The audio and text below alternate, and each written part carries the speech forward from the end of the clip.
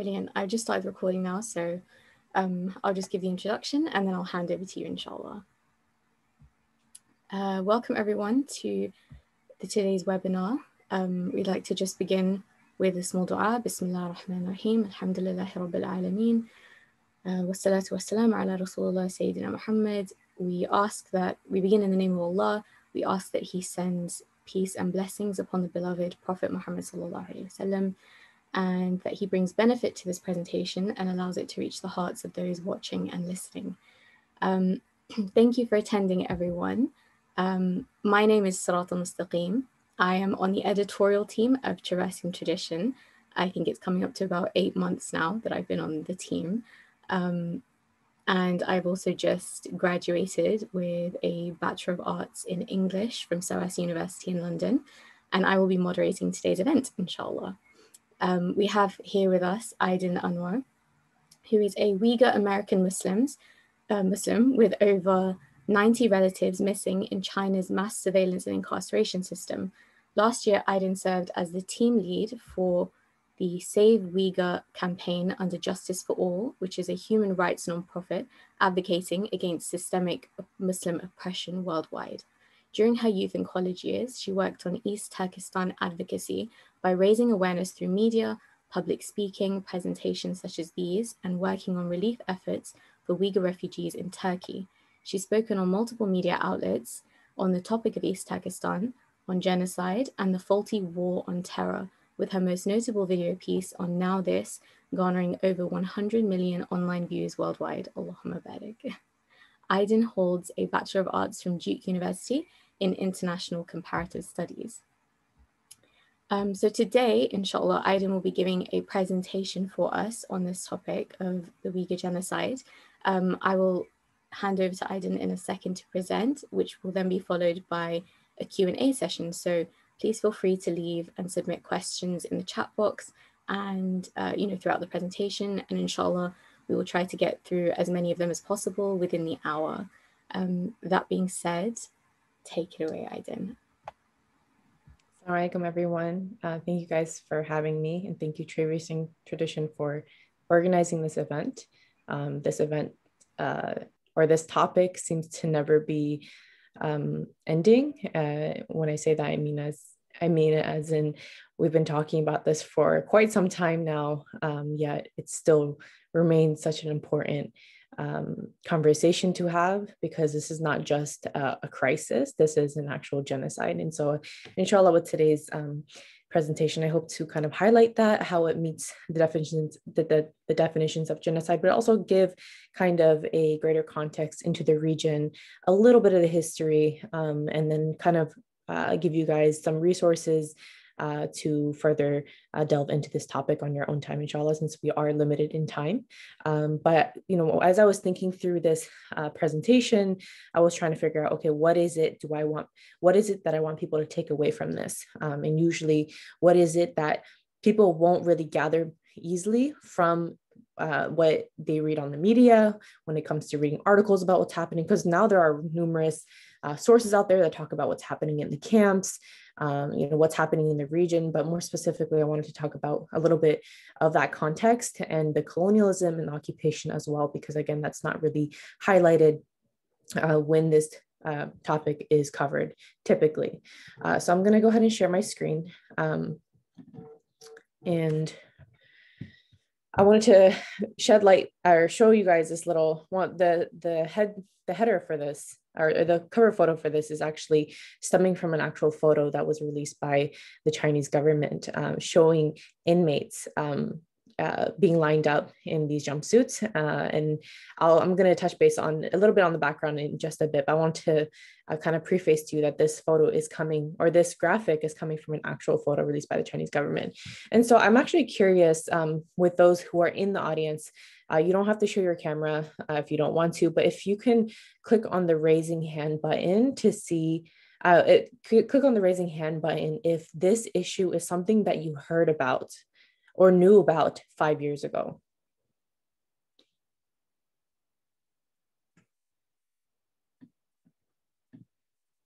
Let's see.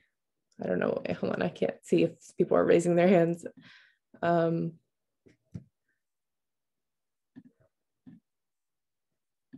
Oh, wait. Okay. 1 second. Can you keep your hands raised if you have? Okay, there's.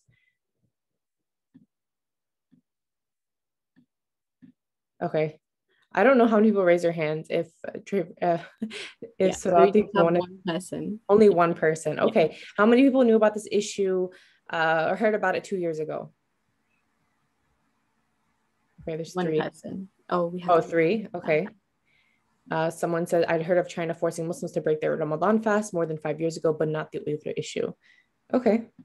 So there's 5 people. Okay. How many of y'all are just hearing about this now? And honestly, you don't know anything about it and you want to learn now, which is totally fine. There's no shame in that. Like maybe you just heard of Uyghurs and like the fact that there's like something really bad happening, but you don't know like anything beyond that. Okay. Someone did raise their hand. So, this is part of the, just seeing the number of hands raised in the very beginning shows how important understanding this occupation is, because again, this oppression is something that has been ongoing by the Communist Chinese Party. The Uyghurs and other Turkic people of East Turkestan hail from a nation called East Turkestan, which has been renamed by China as Xinjiang, which in Mandarin actually means new territory. So when you look at the map right above Tibet, there's a region, and the official name by the Chinese government is the Xinjiang Uyghur Autonomous Region. So on the map, you will not see the name East Turkestan. And so a lot of us Uyghurs that are abroad, we reject the name Xinjiang because it acknowledges the colonial rule that China has imposed, more specifically since 1949. That is not the name of our nation. It really acknowledges the colonial rule. And if anything, just to give you an analogy, it's kind of like kidnapping. It's kind of like some guy kidnapping a little kid, taking his name, and then renaming it to new property in his own language, right? And then not only that, but then you have people all over the world vouching for the release of this kid, not by his original name, but by this new given name from the kidnapper. I feel like that's probably a good way to kind of shed light on that. And also, when you say Xinjiang, if I were to say I'm an Uyghur from Xinjiang, I think the first reaction by people is that they think that we're some ethnic minority within China that happens to just be, happens to be undergoing persecution. When in reality, it's much more than that. We are a nation that has been occupied and colonized, and now it's come to the point where we are now enduring a physical genocide, and because of that, now we have the world and the media, speaking about it to a certain extent. So again, this occupation has not been talked about. And it's not until these concentration camps were constructed that people started hearing about who we were, even as a people. So I wanted to kind of shed light on a little bit on the population and location. So if you look at the map, again, you won't ever see East Turkestan kind of drawn like this. Although everybody seems to know Tibet, they've heard of Tibet in their life. A lot of people have never heard of East Turkestan. So you'll see this is the region. And China's report in 2015 actually claimed that the population of Uyghur people were around 11 million. Estimates about Uyghur scholars actually, though, challenge that and say, no, it's actually anywhere from 20 to 35 million. So that number is actually much higher than what China reports. And then in 2018, 3 years later, after 2015, or after the first report, the Chinese government claimed that we're around 67 million people. So what happens to those? There's a huge discrepancy in these numbers. And that's something I want to point out to you all when discussing this genocide, is that China tries to lower our number on paper as well. And unfortunately, in recent years, we are starting to see a decline in our population through methods like forced sterilization on a mass scale. And so you're having these births being prevented and people just disappearing on the streets, being sent to camps and prisons. And, only Allah knows the types of horrors that are happening in these camps. But people essentially, we're starting to see an actual decline in population due to the genocide. But I do want to point out this discrepancy that for the longest time, China claimed that we are much less than how many we actually are. And for the context of the size of the land, it's the same size as California, Arizona, New Mexico, Colorado, Utah, and Nevada combined. If you don't know the size of these states, maybe you're not from the States, I don't blame you. You can honestly just Google the US map, look at these states, they're all in the same area, and just have a good idea of how big and massive this land is. And one thing I'd also want to point out before I forget is that 84% of China's cotton comes from the East Turkestan region. This region is so rich in minerals and resources, oil, coal, that China is so adamant in seeking and maintaining control over this land because they know how rich this land is, and also obviously is a major source of their cotton. So I just want you guys to keep that number in mind as we go through this presentation as to why China is so adamant about keeping us under control and basically trying to eradicate the people who inhabit this land and who have been inhabiting this land throughout history. This is the national flag of East Turkestan. I want to point this out to you all because this flag, you will never see it in the streets of East Turkestan. This is having this flag, according to the Chinese government, is a sign of terrorism, separatism, and extremism. It shows that you are trying to establish an independent state, which in the eyes of the Chinese government is equivalent to terrorism. So again, there's a lot of people in East Turkestan who've probably never seen this flag in their life. But those in diaspora, a lot of times if you go to our protests, you'll see this flag waving. This is our national flag. It's essentially the same as a Turkish flag, but it's light blue. And also, by the way, the term East Turkestan is also forbidden. That name itself implies that you are quote unquote separatist, which I highly detest that term because being a separatist implies that you've always been a part of the Chinese state, when in reality we were people that lived with independence and eventually lost that independence. Now we're trying to regain that back. So I usually am against using that term separatist, which is also widely used by the media when they're describing this issue. I'm going to go through like a very brief history. We have very limited time, so if you want more historical resources, I'll be sharing that later in this presentation. But I wanted to shed light on the fact that the Uyghurs did play crucial roles in establishing multiple Khanates. I listed them in this PowerPoint here: the Gansu Uyghur Kingdom and the Idikhut state. They lived co-independently in the Mongol Empire, even playing a crucial role in its administration through Genghis Khan's usage of the Uyghur Yasa law system and the Uyghur script. In East Turkestan was eventually invaded by the Manchu Qing Empire in 1759. And once the Manchu Qing Empire collapsed in 1911, you have the rise of nationalist China. And that marked the first official Chinese invasion of East Turkestan, which occurred in 1912. And after this, you have multiple Uyghur rebellions that take place. And eventually that leads to the formation of the first East Turkestan Islamic Republic. And unfortunately, this was shortly crushed afterwards by the Chinese state and with the help of the Soviet Union. And then again, you have multiple rebellions taking place, to resist that kind of, that China's destruction of the Islamic Republic. And then you have the establishment of the Second East Turkestan Republic. And this was also shortly lived, survived around 5 years. And then this was then crushed by communist China as it came to power. And since then, this has marked the latest occupation. And obviously between 1949 and now, a lot has happened. There are multiple decades of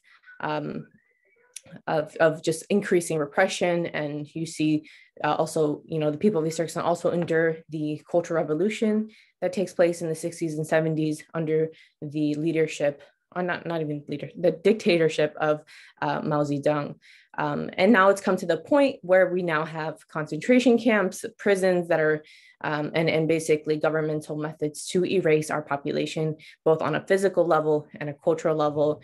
This is also the largest concentration camp system since the Holocaust, just so you guys have frame of reference as to how mass this incarceration system is. I wanted to point out this historical photo marking the establishment of the first East Turkestan Islamic Republic. As you can see through the first couple of rows, this movement was actually led by a lot of ulama, Islamic scholars.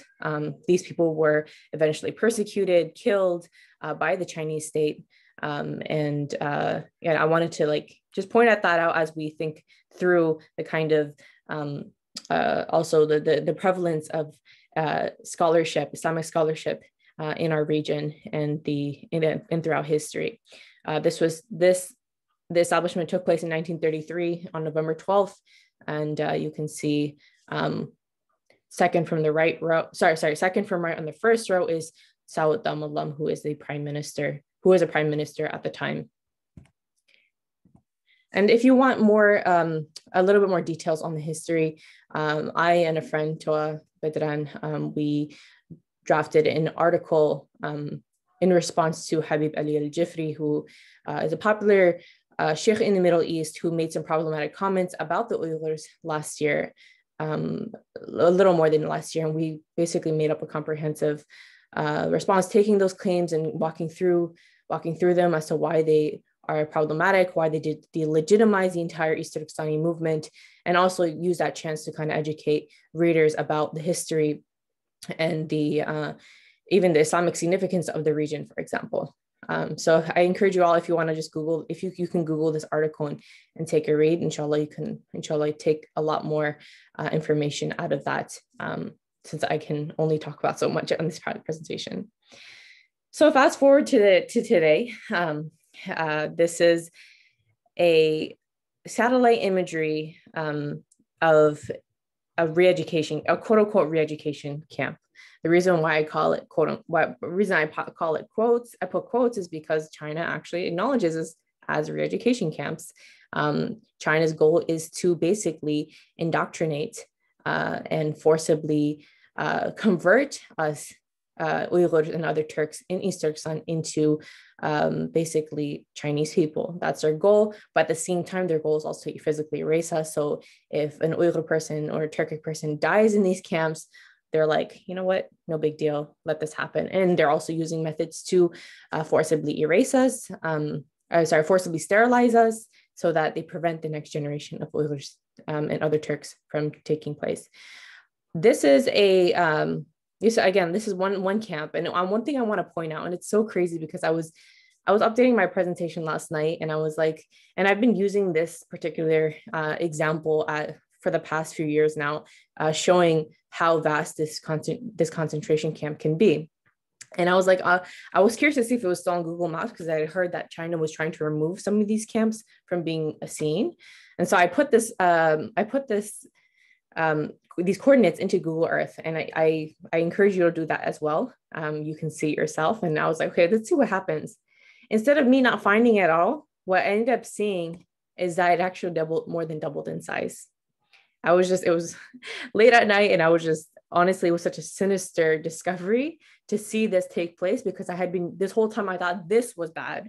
I thought this was massive. And to give you an idea of how big it is, it's around 5,500,000 square feet. I say square feet because, Americans use square feet, but for those of y'all that use square meters, it's around 519,000 square meters. Just think about that size holding these people. And this is just one camp out of over 300 that have been found in the region. So now, again, you can see, I don't know if you guys can notice, but basically all the stuff you see on the right has been added as well. Here's another example of a camp that has basically tripled in size. In 2015, you can see the satellite imagery of what it looked like, and 3 years later, what that looked like. What that looked like then as well in the city of Hotan.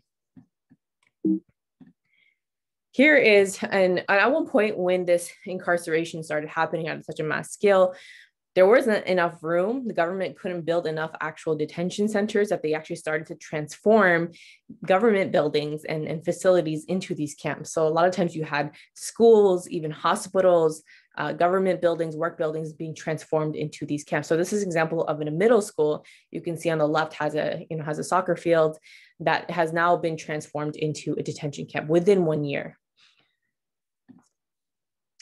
And this is kind of a good map showcasing the dispersion of some of these camps and how many of these camps are in one city at a time. So if you can see Urumqi, which is the capital of East Turkestan, there's been a reported around 20, they found at least 24 camps in this region.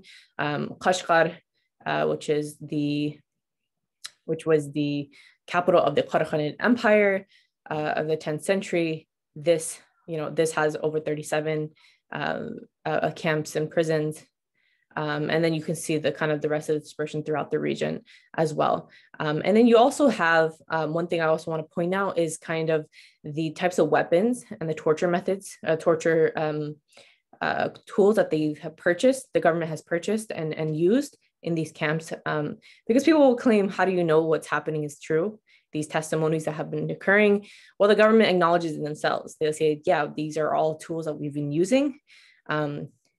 Police batons, electric cattle prods, handcuffs, pepper spray, surveillance, mass surveillance systems used to basically make sure that people don't come out of these camps, stun guns and spike clubs, etc. Here is another kind of breakdown of what an entire facility could look like. So you have the prison-like areas, you have quote unquote dorm-like buildings where people obviously are not able to leave this entire setting. Then you have the factory-like areas, which now China has been employing to basically make these detainees and prisoners into modern day slaves, using them for forced labor. And I'll touch on that in just a bit as to, certain companies that are complicit in this. There's been a lot of efforts in targeting these companies. A lot of them are American companies. A lot of them are companies that we shop at all the time, that are all prevalent in our local malls. And then you have, the police station, apparently a visitation area. And this entire facility is basically has become people's homes and where they've been forced to reside in the past 3-4 years since the construction of these camps. Here is a list of companies that were initially targeted and called out for using Uyghur forced labor, and then these companies are actually ones that had made statements. We don't know for sure if these companies for sure have halted the usage of forced labor or their cotton. Like I'm honestly skeptical of Nike, for example, but just so you have an idea that of the types of activists, of the results of some of this activism and advocacy that people have been doing, these are some companies that have actually made out statements saying, we apologize, or, this is, or kind of giving a statement of transparency to their customers. So if you want to take a screenshot of it, you can, and that way it could be a good resource for you if you're like wondering if I can like shop at H&M or whatnot. But I personally still try to avoid them because I don't know for sure yet, even though they have made a statement. So you might wonder, how is it that it affects us personally? My family I have over 90 relatives in East Turkistan that have been declared as missing, deemed as missing, because again, we cannot pick up our phone right now and call my aunt, my uncle, my cousins. It's been years since my dad has heard his sister's voice. He doesn't know if she's alive or dead, if she's in a camp or a prison. And that's one of the worst feelings of being abroad, is this fear of the unknown. The way that people are just disappearing left and right.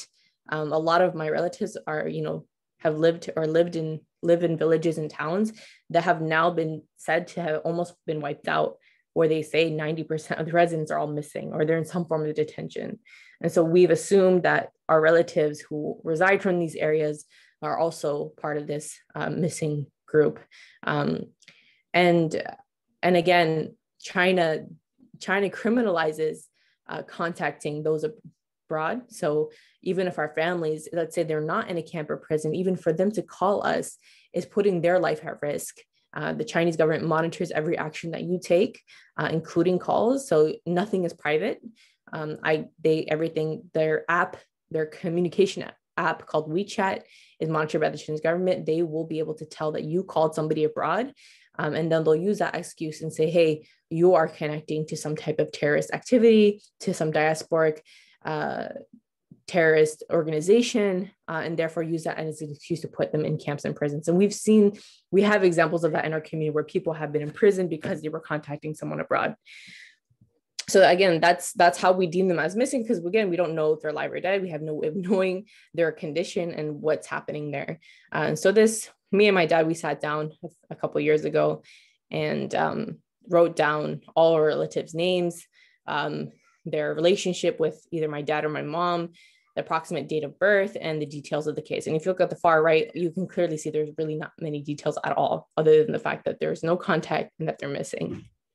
So this list keeps going, eventually moves to my mom's side. And then we gathered that it was around 93 people, but obviously we stopped counting at one point, and we just assumed that obviously this list could keep going if we keep, getting relatives of the relatives of the relatives, etc. This is an extended uncle of mine who, his name is Akram Islam, and he was a distinguished middle school teacher in the city of Urumqi. And in this picture that I'm holding up of him, he's actually being awarded as one of the best instructors by the Chinese government, saying that you are a good teacher. And I don't know if anyone here knows Mandarin, but essentially that ribbon on him is basically acknowledging and kind of giving him that respect. Despite being, quote unquote, productive member of Chinese society, somebody who is doing good things, that doesn't save you from these camps. He was sent to this camp in 2018 because he prayed 5 times a day, and his name happens to be Akram Islam. His name is, Akram is an Arabic word, and Islam, his last name is Islam, right? And he also prayed. So that was enough for him to be sent to these camps. And eventually, and when I actually did this testimony video, this was before he was sentenced to prison, but he eventually took him from this camp and then transferred him to prison, sentenced him to 25 years for inciting quote unquote separatism. And again, this is the excuse that they're using for hundreds of thousands of people to transfer them from the camps to actual prisons and giving them real sentences, and with absolutely no evidence at all, no legal trial, no lawyer on board, nothing whatsoever. And by the way, this guy is not political at all. He has done nothing to break the Chinese law. Even if somebody wants to resist the Chinese government, a lot of times they just want to live, quote unquote, normal lives and just live with their families, be safe. This uncle of mine did not do anything, and yet they still put this claim against him, and now basically ruined his life. His wife recently found out and has been in a lot of distress since then. Here is a little more of my extended relatives that have undergone some of these camps. So right here is my father, the man on the right in the first left photo. The person next to him is his brother-in-law, the man in the blue sweatshirt. His name is Ali Jan. He got sent to a camp in 2017 after having come into the United States to attend my cousin's wedding and to basically see if he could resettle in the States. Things didn't really pan out the way he wanted, so he decided to go back, which clearly obviously was a big mistake. He had no idea what was going to lie ahead of him. Upon his arrival at the airport in China, he was immediately detained and sent to a camp. And again, we don't know if he's alive or dead and what his status is. The middle photo is on the right is my aunt's husband, and then on his right next to him is his brother. He also came to the United States to attend my cousin's wedding in 2014, and then he went back and got sentenced to 15 years of prison for having gone abroad. And then the lady on the far right is his daughter, the person who I just said, Farhat, his daughter. He was the one who sentenced for 15 years. His daughter was also sent to a camp since 2017. And again, we don't know her whereabouts, her condition, and if she's alive or dead. She is around 30 years old and was a PE instructor, loves soccer, super radiant woman. We spent so much good time here in the States when she was here, and now we have no way of knowing her status. So this is the photo that I was referencing earlier. This is again, a photo that was released by the Chinese government and based on WeChat. And the Chinese government claimed and said that, look at what we're doing to you to protect you Chinese people from these dangerous men, right? They're literally claiming, already acknowledging that these people are dangerous and that we're taking these measures to protect you all from potential terrorists. And so this was a camp in Lup County, 2017, 4 years ago. And I wanted to point this out where it's evidence showing the way that the Communist Party has justified their behavior and despite them saying that it's not true, there's actually a lot of evidence showing that they actually do acknowledge it and then actually use terms like eradicating an illness to justify their claims. I'm not going to read all of this. You can obviously, if you want to take a screenshot, feel free to do so. But you can see some of the language that they use. They claim that if we do not eradicate religious extremism at its root, the violent terrorist incidents will grow and spread over like an incurable malignant tumor. And that's why they must be admitted to a re-education hospital in time to treat and cleanse the virus from their brain and restore their normal mind. And keep in mind, this is before COVID. So this is actually before they're claiming Islam as a virus. And subhanAllah, we actually see a real virus now infecting the entire world take place within a few years. This is a Human Rights Watch report. This is part of a Human Rights Watch report that was released in 2018. And it kind of summarizes some of the reasons people can be sent to these concentration camps based off of testimony and Chinese government documents. So some of them include things like praying, fasting, going to a mosque, owning a tent, owning extra food, having multiple knives. And by the way, an Uyghur household cannot have more than one knife and it has to be chained to your wall because they think that an Uyghur will go out and start stabbing people randomly. And so they're using the war on terror as a way to justify this kind of level of control in the household. Telling others not to sin, not letting officials take your DNA. China has been taking the DNA of millions of East Turkistanis for no clear reason. There is no stated reason other than the fact that they say that it's part of a public health program. But obviously, we know the types of violations of privacy that take place when that happens. You can also be sent to a camp if you have a WhatsApp, a VPN, too many children, or having traveled abroad yourself, and the list goes on and on. I'll let you guys take a quick look at this for like 10 seconds.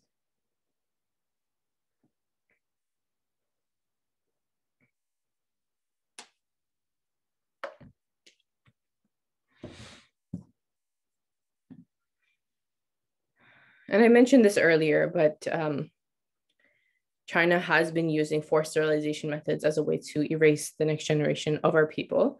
And the Chinese embassy actually acknowledged this in a tweet that they had released months back. This was eventually taken down after people were infuriated, saying, how is Twitter not, seeing this as a violation of community standards or hate speech or whatever it is. This was eventually taken down by Twitter, but I happened to screenshot it before it did.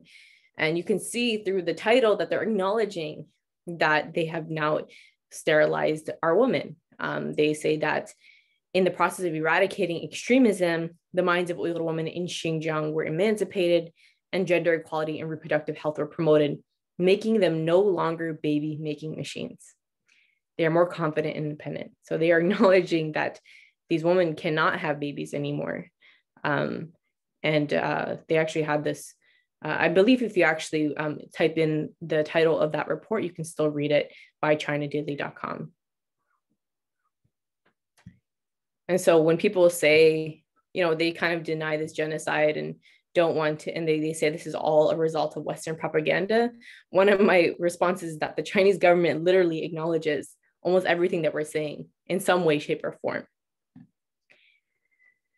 And this is a graphic that goes through the 5 conditions of genocide and how exactly these Uyghurs are facing genocide. I'm not going to walk through everything in full detail. If you want to, again, take a screenshot of this, feel free to do so. There are actually multiple reports that walk through the conditions of genocide and walk through exactly how these conditions are being met. But these are just some occurrences off the top, occurrences, well-known occurrences that we can attest and say that these conditions are being met. So with killing, you have things like organ harvesting happening in the prisons and camps, forced abortions and killing of newborn babies, and then you have forced DNA tests on majority of the population, mass surveillance and criminalizing all acts of worship and day-to-day activities. And then with bodily and mental harm, you have torture, drugging of prisoners and detainees, forced medications, and forced labor. And then the transfer of children of group, we estimated over 500,000. I think now more people are estimating that's now around 900,000 children have been separated from their parents who are in these camps and prisons and are sent to state-run brainwashing orphanages, where they're taught to hate their own religion and their identity, forced to speak Chinese, and are subject to abuse and torture. And then the fifth one is forced sterilization of both Uyghur men and women, which I have touched base a little bit earlier. Here is a picture of a camp, or not a picture, sorry, more like a satellite imagery of a camp in Gansu that can hold up to 1 million detainees. This was built in 2013 in a place far from any type of town or city, so that if somebody happened to escape, that it would be, by the time they reach any type of civilization, that they would die from the thirst and the heat of the desert surrounding it. Sorry, I just realized this photo cut off the text. I apologize for that.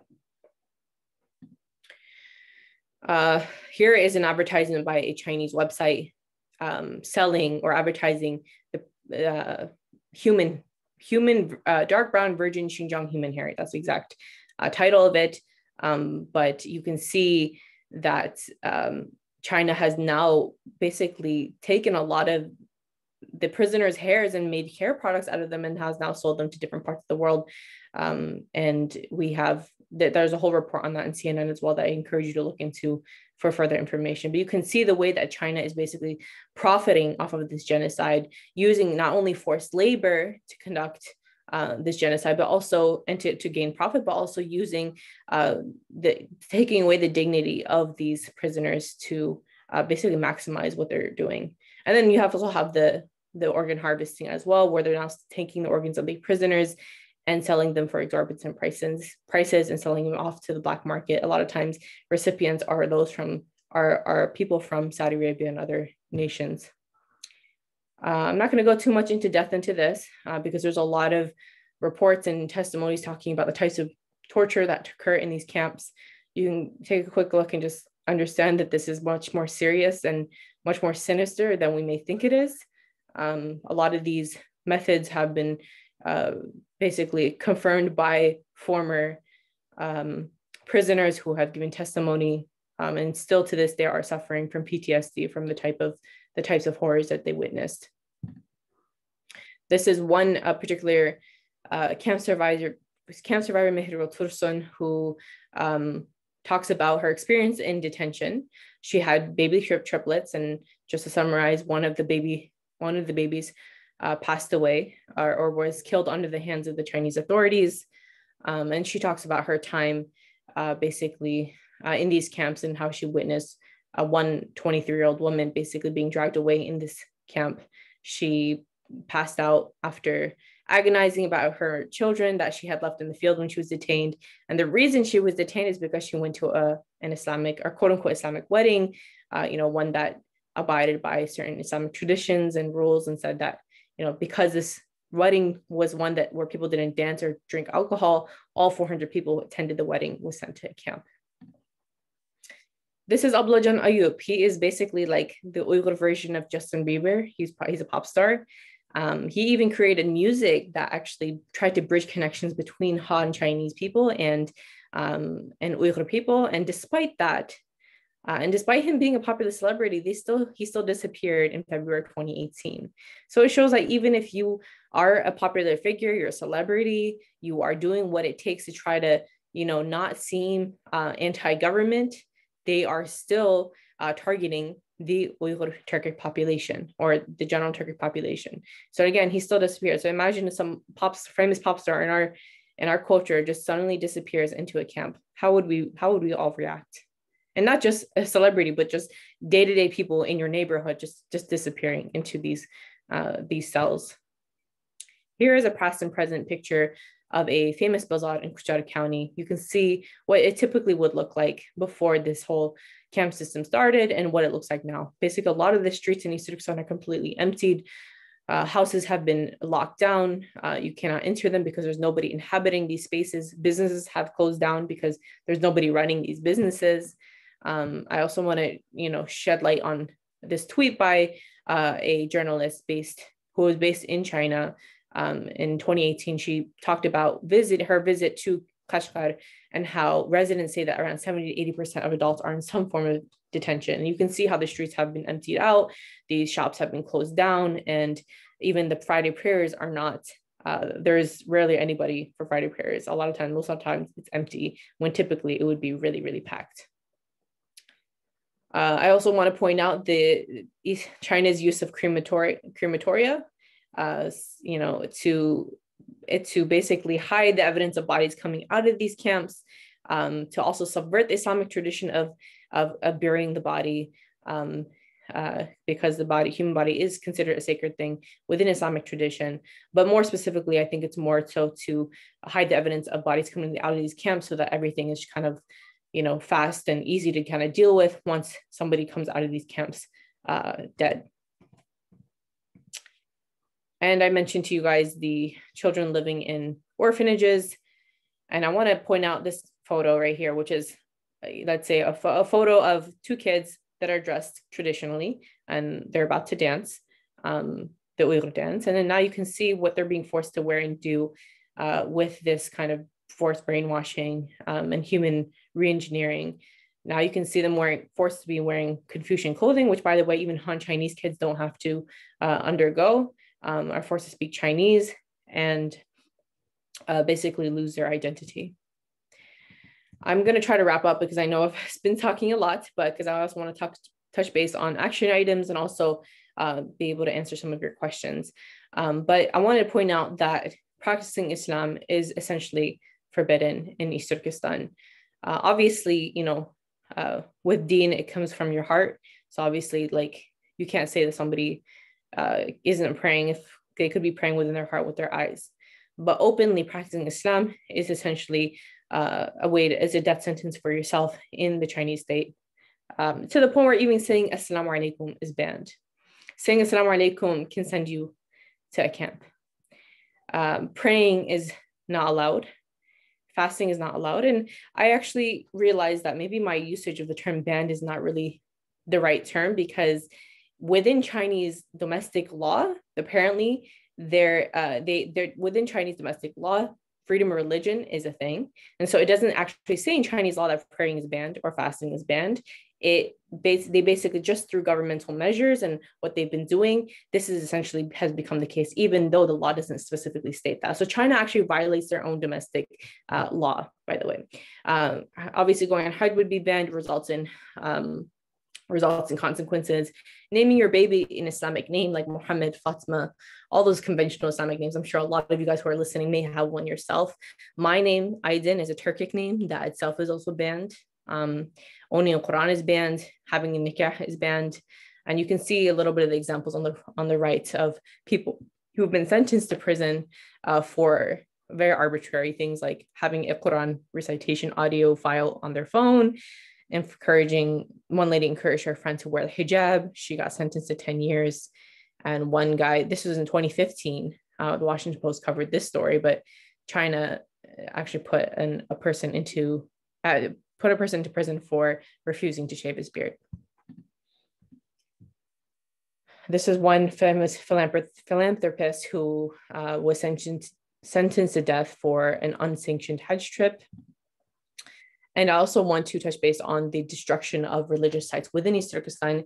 You can see this map of how vast this destruction campaign has taken place since 2017.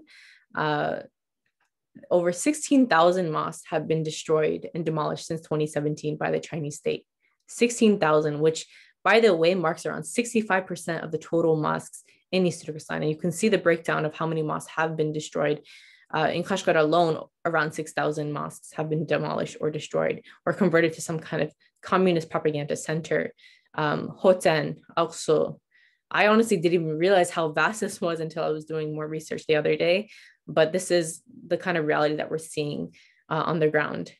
Here is a picture of what used to be a masjid converted to a bar forcefully by the communist government. And here is an example of one mosque that was destroyed completely in October of 2017 in Turpan. And this is one thing I forgot to mention, or it was mentioned in one of the slides, but a lot of recent reports and collection of testimonies have now basically revealed the usage of systematic sexual abuse and rape in these camps and prisons as well. And I wanted to point out this one legislation that is pretty new, that has been introduced. It is called the Uyghur Stop Oppressive Sterilization Act, to basically hold China accountable for this method of genocide that they're using to basically stop the Uyghur population from continuing. So I know that was a lot, and I'm going to try to end off here so we have time for like greater discussion. But here's a list of things that you can do. And obviously this list can go on, right? You can come up with so many different ideas. And I encourage you all to also use your own creative ability, use what you are able to do to come up with your own action item. But here are some, here's a general list. You can get your universities involved. I say that because a lot of universities have actually very tight ties with China. And so you'd be surprised as to, how China is able to exert their soft power within campuses abroad. I know American universities, even elite, especially elite ones, have a lot of these tight ties.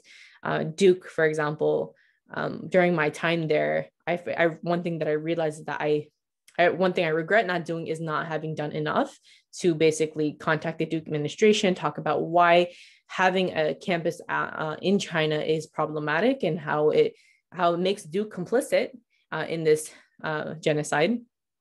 Recently, I actually spoke for a Duke Kunshan University class, which is a class in China, in the Duke campus of China, and that actually was censored by the university.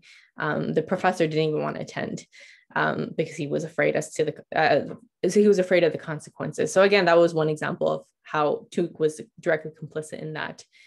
Target Confucius Institutes of your universities, if you have one. There are actually a good amount of colleges around the United States that I know of that are funded by the CCP. These institutes are funded by the CCP to encourage Chinese culture and language promotion. But with that, obviously, you have Chinese funding. So a lot of things are controlled. If let's say you wanted to have an event on Uyghur, this genocide awareness, there is no way this Confucius Institute would ever support that. Push your local reps to designate the situation as a genocide. So far, only 4 countries in the entire world have designated as a genocide: the US, the UK, Netherlands, and Canada. Actually, and just recently, Lithuania. Sorry, I just forgot that one.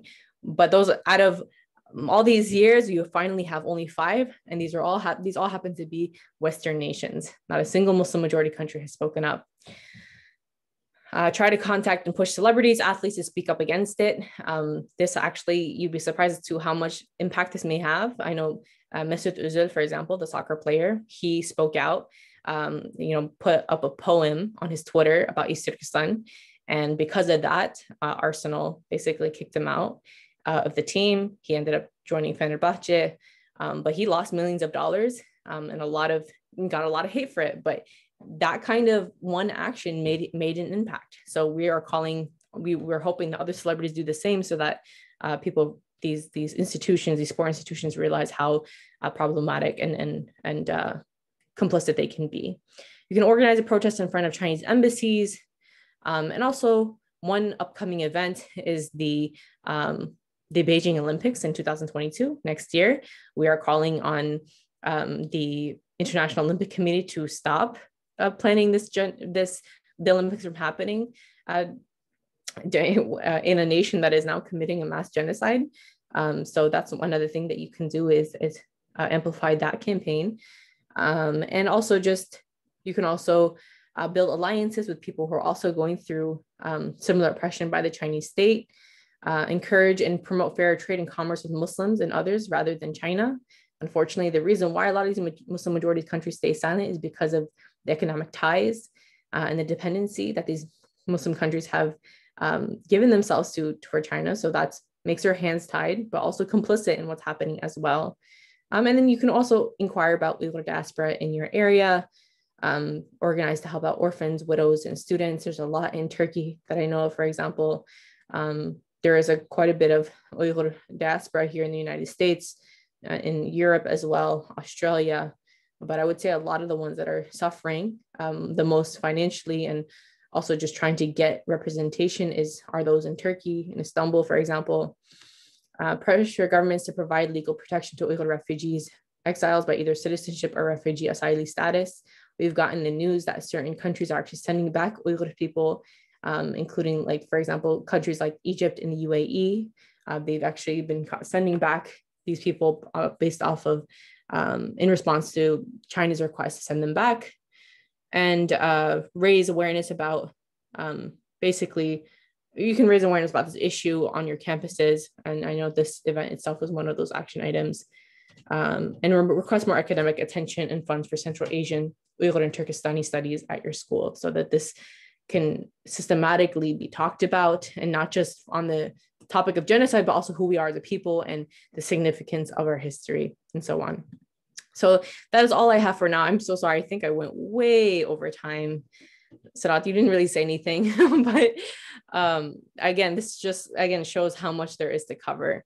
And here are some helpful resources that I put up on here. It's very, obviously this list could keep going on and on, but just as a starter, you can screenshot this and start looking into these resources, which provide a lot of information and other action items that you can take. And if you're interested more in the history, here are 2 books that I recommend by scholars who have studied this region and studied the history as well. So I'll stop here. No problem at all. Jazakallah khairan so much. Thank you so much for your presentation today. I know personally that's just a lot of information to just reflect on. And yeah, I appreciate that you went through not only the history, but also some really important actions that we can all take. We do have a comment thanking you for your time as well. I'm glad that, alhamdulillah, our participants seem to have also really benefited from this.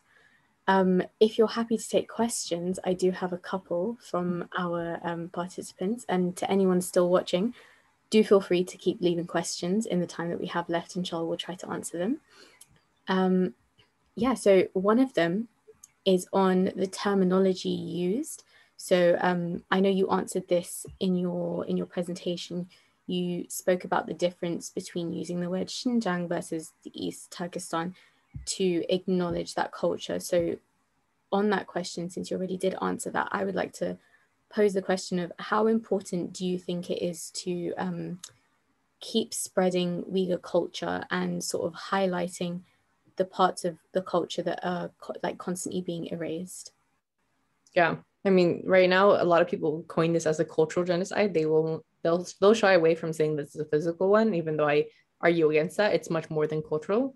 And I feel like when people think of cultural genocide, they think it's just about a culture being erased, when in reality, I mean, forced sterilization, that's a physical measure. You're, causing people from, or preventing people from being physically born, right? Or just even accounts of people coming out dead or being killed in these camps. They're very prevalent. So I think I argue against the whole usage of only calling it cultural genocide. But the fact that it's called a cultural genocide also sheds light on that fact that there is much of this campaign is erasing us as a culture as well. So obviously with that comes with the measures of trying to maintain that as much as possible. One of the biggest things for us is language, retaining that language. For those in diaspora, it can be quite a challenge when you've grown up in the States and, English is maybe your first or second language, or English is like the main language that you speak in school and everything. So it comes with a lot of pressure and responsibility on us to make sure that we're keeping that language alive, and that we're practicing it and that we speak it to our future kids and so on. And with regards to, music and the food and all the other components, I mean, I think some of it is natural I'm talking about within the Uyghur diaspora. I mean, for example, like a lot of the food that I eat is Uyghur food. Like, and alhamdulillah, I was able to pick up on some of the recipes by my mom and also recreate them and do them myself. But you also have and also I think the biggest thing is also maintaining knowledge of history, knowing who you are as a people, because again, that is being systematically erased by the Chinese government. You don't have access to historical sources if you're living in East Turkistan oftentimes. So taking advantage, and even if you're not Uyghur, taking the time to basically learn another person's history and culture is so important. And making sure to, try to amplify that erased or that identity that is now being systematically erased is of utmost importance as well. Yeah, no, that makes a lot of sense. And alhamdulillah for people like you giving presentations and allowing us some sort of insight into this as well, since like you said, even before any of this news came about, people weren't even aware of the people. Yeah, so another question we have is that in the name of anti-imperialism, there seems to be an increasing trend of people denying the genocide. How do you suggest we would respond to these claims? Okay, so my first response to that, there's a lot of frustration when I think of that question, but it's a very common question and something that we see so often. And what's so frustrating is even with like you see a lot of genocide deniers, even from Muslims, from very pro-Palestine activists and people who call out other oppression around the world. But then when it comes to this issue, they are very skeptical, and they're very quick to also just claim that this is just not true. Without ever consulting or talking to an Uyghur person ever in their life, or any other East Turkistani, or anybody who faces oppression. And so my response to that, my first response is usually, why don't you talk to the oppressed people yourself? And I know there's not that much of a diaspora population around around us compared to, let's say, other ethnic groups in diaspora, but there are sources out there that you can reach out to. You can, just people, if you go to my Twitter, I like to retweet a lot of testimonies that people have been releasing about their missing family members, what they're going through. I encourage you all to go to the Xinjiang Victims Database. It's a database run by a group of people that have been working day and night to basically gather information of those missing. So right now they have over 15,000 people in that database that have been, reported as missing or put in detention or prison. So look at that number, look at those accounts, open up the documents and understand why this, nobody wants to put their family at risk by testifying, but they're doing it anyways, because that's the last resort that we have is to share these stories.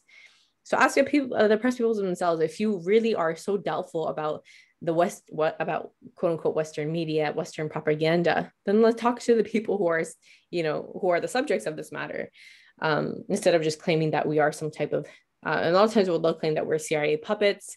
Like I'm talking about, they're claiming like Uyghur activists or people who are doing this work as CIA puppets. Also look in the history. And again, this is why I emphasized it. This is a colonial enterprise. This is part of we have a colonial history, decades long under Chinese occupation. And so before even this whole concentration thing happened, my dad came here in the United States in the 80s and has since his whole life dedicated his whole life dedicated to raising awareness about this occupation, fighting for independence. You can't claim that somebody, that argument is just so weak, because this oppression has been ongoing. It's been we're part of an occupied territory. And again, that's not something people understand. They just think we're just some type of ethnic minority that has obviously all of a sudden emerged in the news, and now China, and now they're claiming the US is taking advantage of this and trying to basically bash China in any way possible and pretending like they care about Muslims. Perhaps they don't. Perhaps they actually don't really care about us deep down, and they're just using this, like during the Trump administration, you have, a bunch of Trump people working for Trump who all of a sudden claim to care about Muslims, when in reality they're enacting the Muslim ban. But at the same time, that just because the US may have their own specific interest doesn't mean it's not happening. So that's usually my response to that for when I first hear it. But yeah, there are a lot of resources out there that, like even like I said, the Chinese government acknowledges a lot of what they do. You can look at satellite imagery yourself and see some of these camps. I give you, you guys can go through the coordinates and see with your own eyes if this is something you don't want to believe. China even invited journalists and people to come into the region and say, hey, you're claiming all this is happening, but this is in reality what we're doing.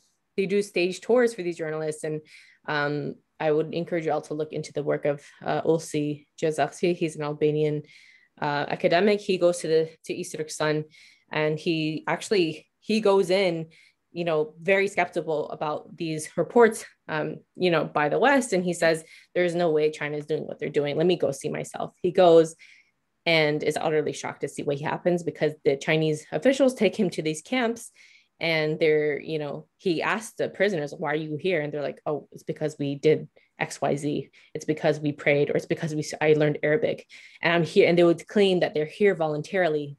And you can see the types of the way that the whole thing was staged. The prisoners are dancing for the journalists and investigators.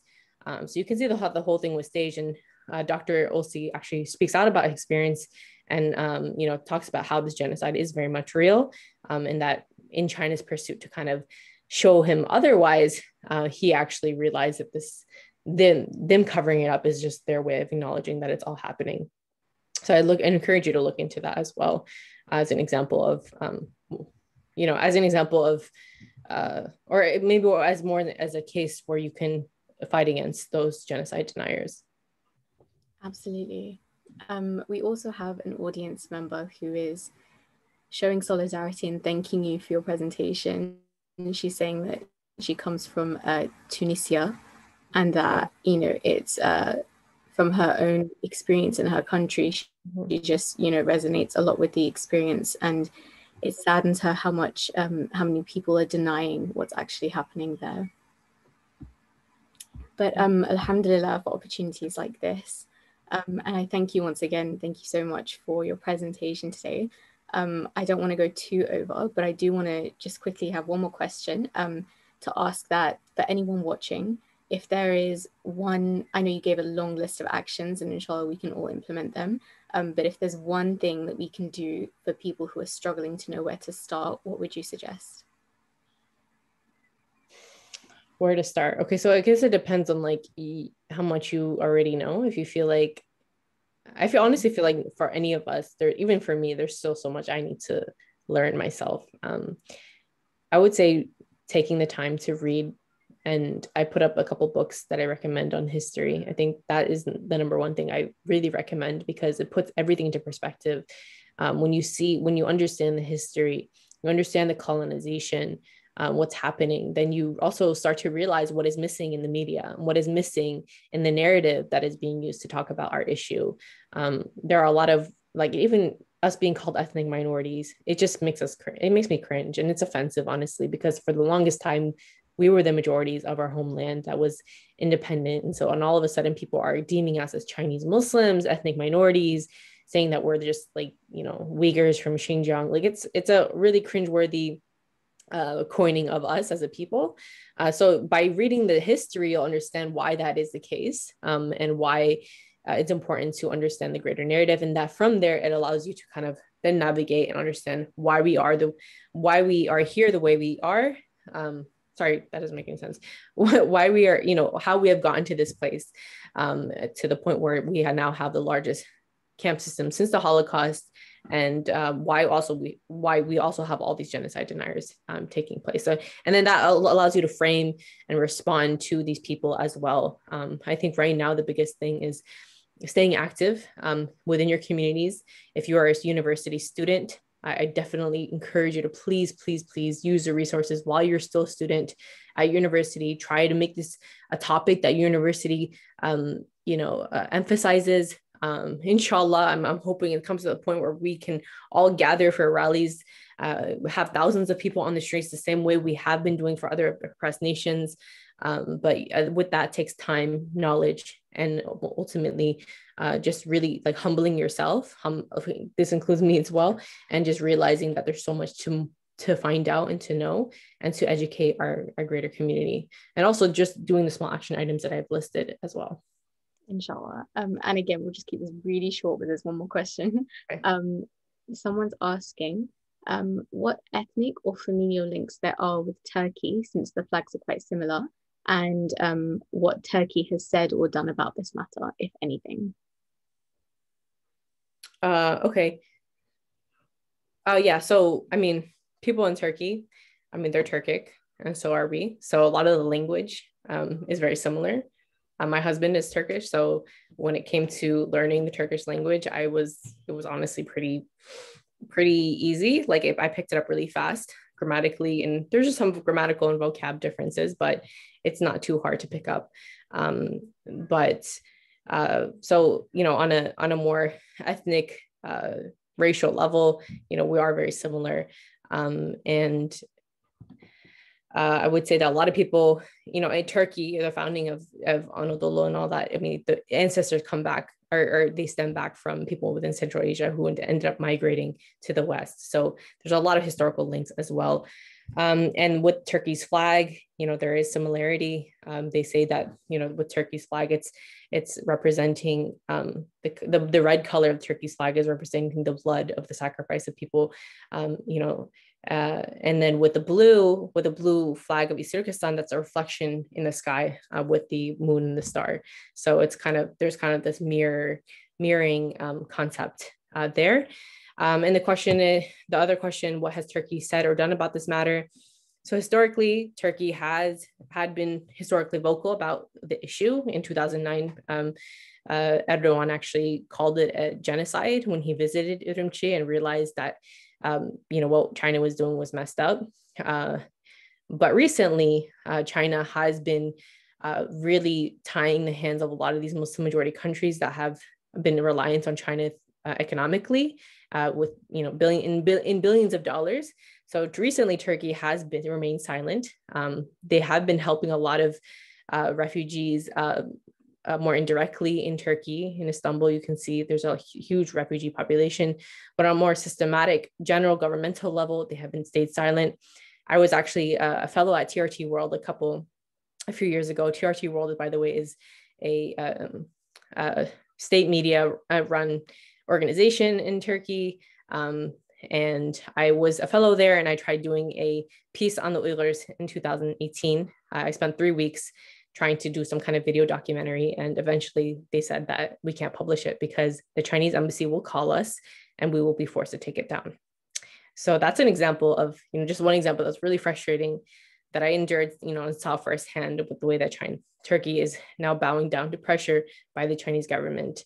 And so we're starting to see like slow infiltration of Chinese power into these countries that ideally don't want anything to do with China, but are now unfortunately making their hands dirty with blood money as well. I call it blood money because all this money that China is lending is only, is being created with the blood and tears of this Turkic people undergoing genocide.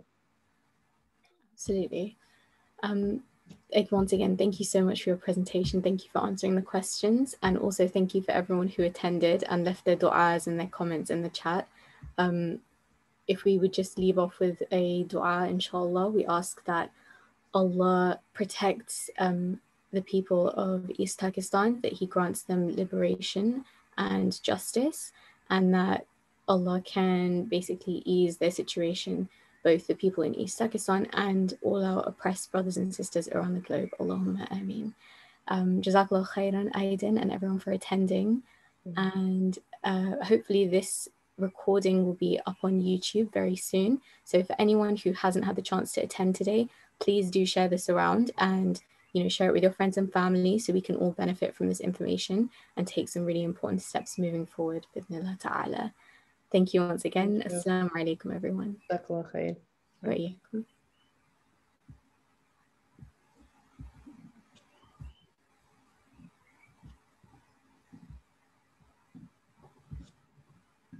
Okay.